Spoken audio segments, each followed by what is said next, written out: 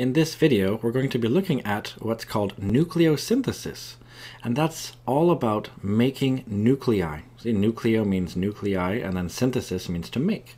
So here we're going to be concerned with making nuclei. Now, when I mean we're concerned with, we're going to be talking about the main mechanism that makes most of the elements that we know of, and those are stars. So this is actually pretty fundamental here. We're actually trying to figure out then, or trying to look at or investigate how the elements that make us up and that make up the Earth, for example, how those elements came to be. So what actually made them? So this is really kind of explaining how we came to be in a sense.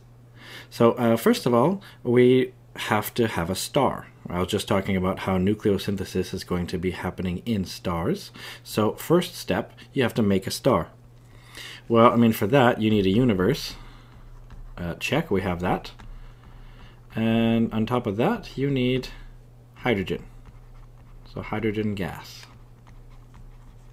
Okay, so that's what you need. So imagine, this is maybe we'll write it like this.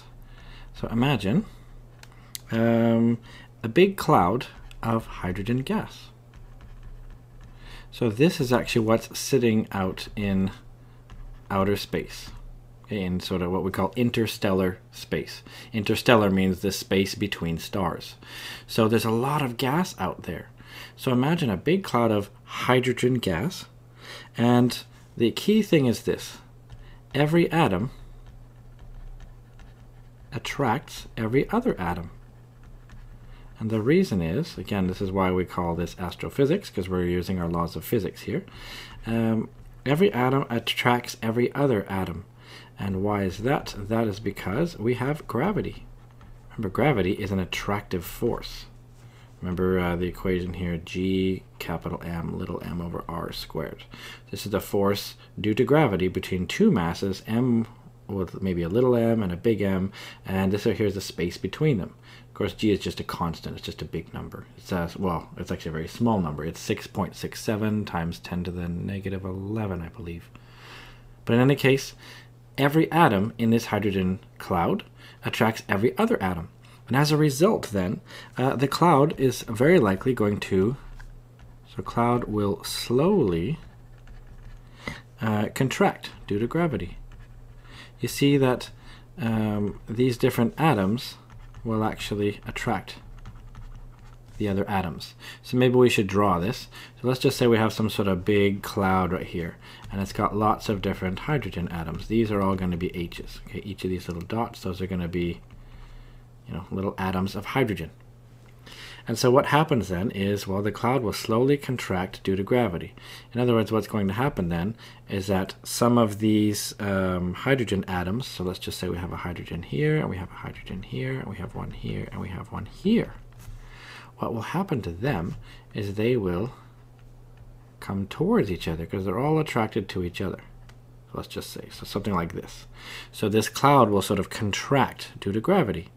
Now, of course, this happens on a very, very large scale, but the neat thing is, of course, is if it contracts, well, that means the pressure will increase, and so will the temperature, because the temperature is all about the average kinetic energy of these hydrogen atoms. So, and if the pressure and temperature are high enough, this doesn't always happen, but if the pressure and temperature are high enough, actually I should say high enough to overcome other forces, because there's all sorts of other forces going on here, but to overcome other forces, things like nuclear forces, a strong nuclear force. So if the pressure and temperature are high enough to overcome the other forces, this is the key thing, then fusion can begin. And I'll say nuclear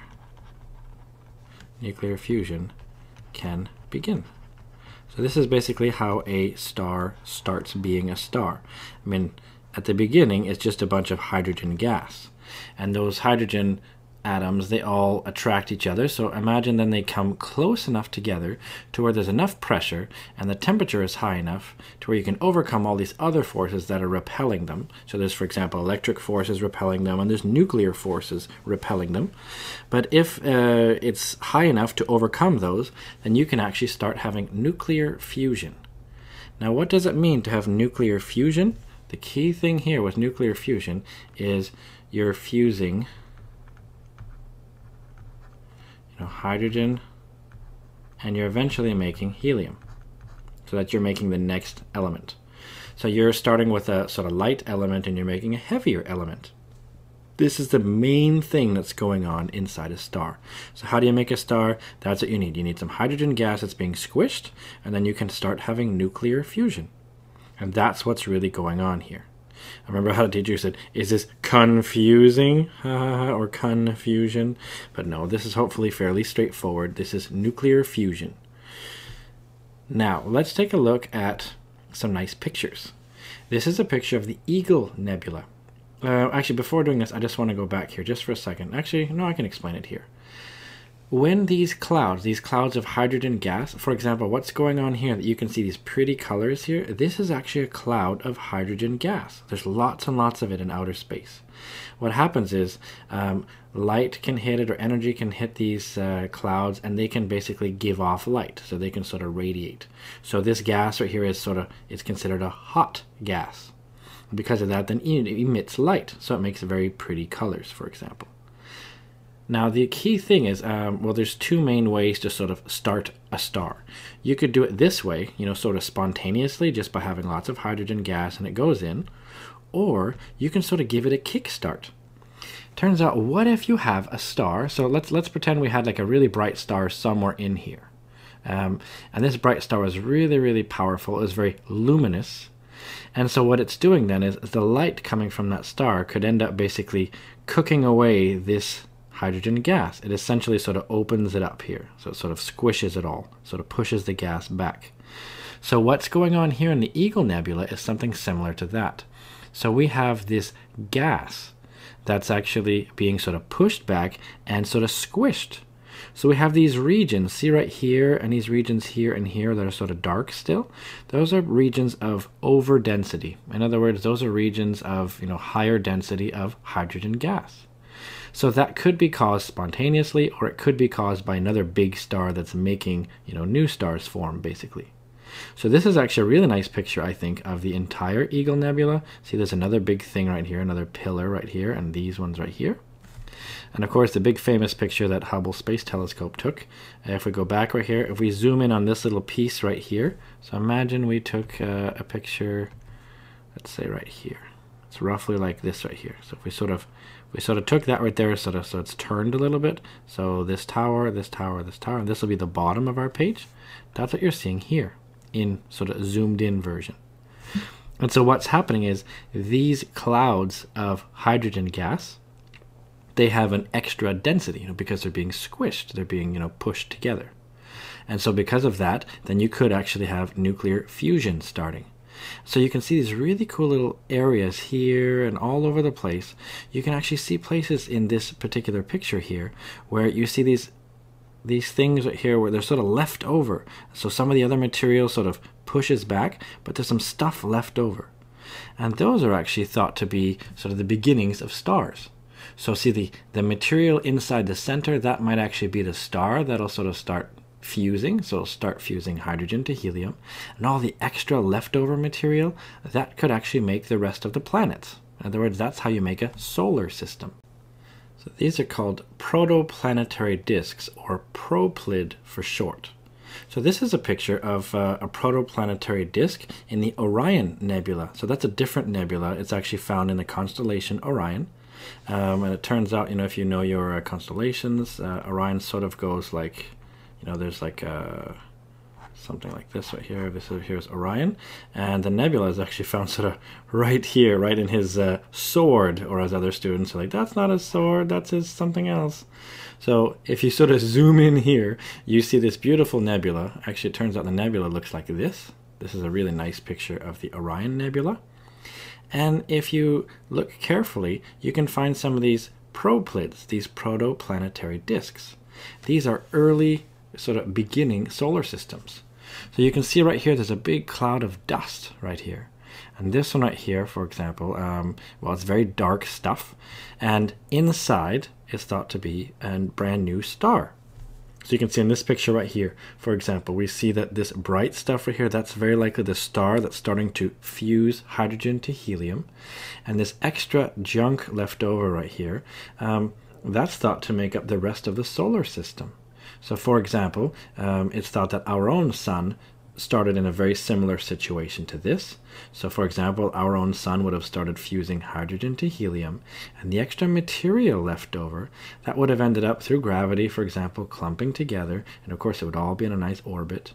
And those orbits would end up being sort of slowly cleaned out by other clumps running into other clumps, running into other ones, and make successfully larger clumps. And of course those pieces might combine together to make asteroids or comets, or they might even make planets if there's big enough chunks. And of course those run into each other and all sorts of mayhem happens. But eventually, if you sort of let the clock go far enough, in theory you get a solar system like ours. But that's sort of the idea behind it. So these are sort of brand new solar systems, brand new stars in the middle with all this stuff left over that very likely makes other planets. And now up until fairly recently, well, in the early 90s, for example, they still weren't sure if other stars had planets around them. And the only star we knew for sure that had a planet around it was our own sun. But actually now, since then, I mean, they've been finding lots and lots and lots of them. So it turns out almost any star you look at seems to have planets around it. Not quite every one of them, but many, many of them. So that's what's really cool, is that this is brand new stuff. You know, since around the mid-90s up until now, they're detecting more and more examples of what we call exoplanets. In other words, planets around other stars. So we're seeing some interesting things, of course, from those, and those help us to refine our theories about how our own solar system formed and perhaps how life got here. And of course, that's a very interesting topic on its own. But all this is related to these brand new solar systems. So we can see from this picture right here, the Orion Nebula, and these are some of the zoom-ins of some of these protoplanetary discs that they've seen in this nebula. Again, those are places where we think that there's an overdensity of hydrogen, so that means stars are just beginning to form. Here's a nice sort of mosaic of some of the proplyds from the Orion Nebula. I think this is really nice to look at. I mean, these are all sort of brand new stars. So you can see some of them here. This would be the star in the middle, and this would be some of the extra material. And maybe this material might end up clumping around it. We're not entirely sure. We just have to wait long enough and we would see it. So that sort of gives an idea of how a solar system can form.